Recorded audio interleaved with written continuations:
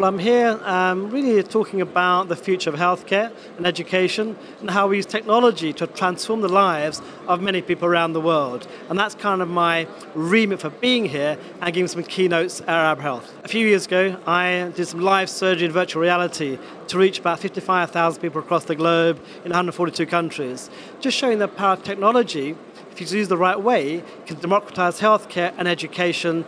And we should think about scaling up education to teach a lot more people than just one or two in front of you.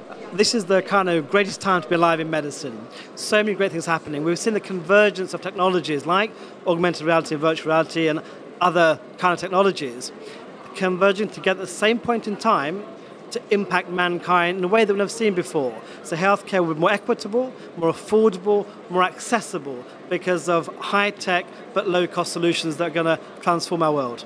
I've seen some amazing technology here. It's been so exciting. So many people talking about disrupting healthcare for the better. We've seen a great stand on artificial intelligence, new ways of thinking about how we diagnose people. I've seen some diagnostics that are kind of new, using different interfaces.